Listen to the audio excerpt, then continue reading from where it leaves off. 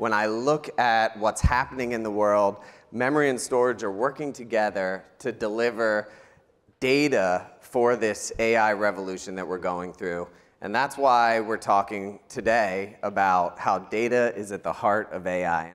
A research firm called Cognilytica did a survey, and they talked to AI data scientists, they talked to researchers, and they said, what do you spend your time on? And it's a variety of tasks, but everything can pretty much fit into two areas. The exciting stuff is algorithm development. That's where people develop the most advanced models, they fine-tune them. It's kind of the glamorous side of AI. Then there's data preparation. That's the boring stuff. But it's really important for training. Gathering your data, sorting your data, cleaning it. This data prep is essential groundwork. And even though it's not glamorous, it's 100% required. I want you to think, how much time do you think all of these experts in the survey spent in data preparation as opposed to algorithm development? So, anywhere from all their time on data prep to no time on data prep. I'll tell you the answer later. So, one of the interesting things that we've been doing is looking at the AI data pipeline. And it breaks down into a number of stages. And it's really critical for us to visualize what's happening in AI, because each stage of the pipeline is a different application, a different workload, and requires a different solution. But it's not a one-size-fits-all world. So AI starts on the right with capturing data. It's a really critical phase. It happens everywhere. In your car, in your phone, your PC, your company, transactional databases, the weather outside, the universe, things that are bombarding us everywhere. Only 5% of the data that is generated do we actually capture. So huge opportunity there. But even all of that data that gets captured still is a massive amount of data that feeds into the next stage, which is ingest. Okay? During ingest, all this data that's sitting in relational databases, data lakes, it needs to feed its way into a giant storage array. And that's where we've seen so much interest lately in these very large capacity SSDs. These arrays don't just ingest the data, but they actually serve data to the other stages of the pipeline after the ingest phase. Then you have transformation and data preparation. That was what we were talking about, where some of you thought people spend maybe 75% or upwards of their time cleaning the data, validating it, deduplicating it. There's a lot of work that happens there. And then you get to the really exciting stuff, the most challenging workload that's ever been performed on the face of the earth, training these giant LLM models. Failures and any downtime cost companies millions of dollars, and every flop of computational storage needs to be harvested. It's really an incredible challenge for the data centers that are spending now hundreds of billions of dollars on this problem. And finally, finally inference. And in the inference stage, that's where hopefully companies begin to start harvesting the investment that they've made. And this is where efficiency is king, because the AI factories of the future are going to compete on tokenomics and how they can create tokens more efficiently to solve our problems. So what have we been up to at Micron? We spent a lot of time in the lab studying these different workloads at the memory and storage interfaces.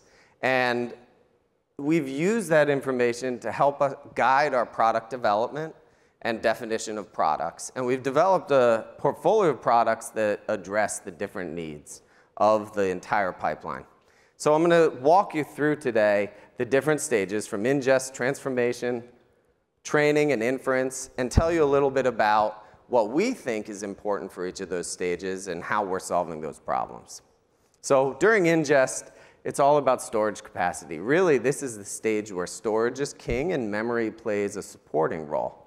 The more capacity you can get, power efficiently drives rack consolidation, energy savings, and all of the things that are going to allow us to replace the HDD legacy infrastructure in the data center. And then memory capacity is also important because we're putting so much storage into an array that we need more memory for translation tables, write buffering, logging, and pushing data through into the storage and then back out. Now let's talk about the transform pipeline, because when you get to transformation, storage plays more of a backseat role. It's still important. You need a lot of small reads and writes to the storage device, but memory becomes critical because data is flowing through these systems at a very high rate. It's being deduplicated, labeled, cleaned, checked. All this gunk has to be cleaned up so we can get to training. So that means you need a lot of capacity and you need a lot of bandwidth for all the reading and writing. It's kind of somewhat similar to some large-scale database problems in the data center that we've seen before. So now let's move on to the really fun stuff. This is when you say AI, this is what everyone thinks about, right? Training, inference, and look, the I/O profile's maxed out, right? You can't get any more. I need all the capacity, I need all the bandwidth, all the latency, maximum power efficiency. On the storage side, a little bit less because a lot of the data is stored on the network in that ingest server. But you still need a lot of local bandwidth, IOPS, power efficiency. And why is the power efficiency so critical? Well, in this rack, in the GPU servers, there's so much power, and these elements are sitting there right next to the GPU already. Things have moved to liquid-cooled on the memory and on the GPU and the CPU. Now the next generation liquid cooling is coming to the SSD. And when you're trying to move all that heat out of the system, every watt makes a big difference in terms of what performance you can actually deliver. So, absolutely critical. Power efficiency is so important. And capacity, bandwidth, I mean, these systems are expensive. And you don't want to waste one flop. So they are just insatiable in terms of the amount of data that they can absorb on a nonstop basis. All that's coming through. I'm really proud of the team at Micron. I want to thank all of them for bringing together an entire family of products based on the industry's leading 9th generation node G9 flash. Our 6600 is perfect for capture and ingest, the 7600 for all the mainstream data applications, and the 9650, our Gen 6 SSD, the first and fastest drive in the market. Now, inference doesn't just live in the data center, and I know I just spent a lot of time talking about the data center. And the data center is critical. There's a lot happening there, but inference does move to the edge as well. And at Micron, we've been spending a lot of time developing products and working with our partners to bring optimal solutions to market for the edge. So now, I know you want to know the answer. I'm going to tell you. I wouldn't leave you hanging. How much time was spent on data preparation? So here's the details of how they said they spent their time. But believe it or not, 80% of the researchers' time during the survey was spent on data preparation. And that's the problem that we're trying to solve. And it's why our CEO, Sanjay Mehrotra, says, without data, there's no AI. And what I say, and why I say, data is at the heart of AI.